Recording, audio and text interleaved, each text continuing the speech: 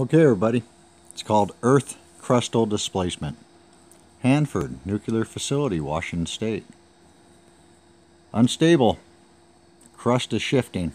They had two tunnels that totally collapsed and exposed some nuclear material.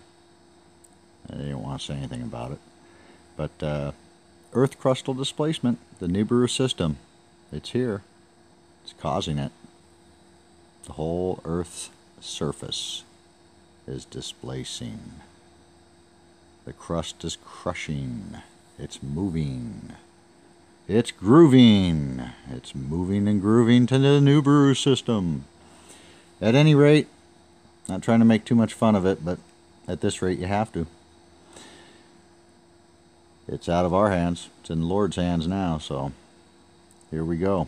The Nibiru system. Pictures of it again. There's the striped planet. Took it with my cell phone camera last summer. And that was pretty big back then. Guess how big it is now? It's got to be giant.